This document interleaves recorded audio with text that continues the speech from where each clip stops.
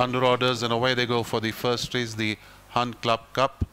And on settling down, it's Autumn Shy in the center, showing out from Star of Texas. On the inside is Ocean Love. Tucked up on the inside is Marshall. Then there is Bella Amor. On the wide outside is Sangwai.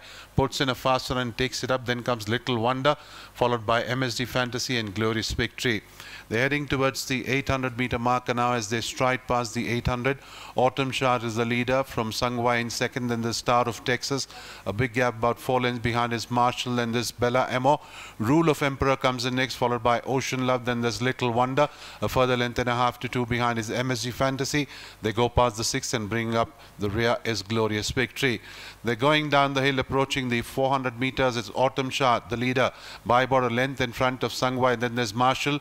Bella Amor and Rule of Emperors are both moving up on the outside. Then comes Star of Texas, Ocean Love, Little Wonder, MSD Fantasy and Glorious Victory. Into the straight they come.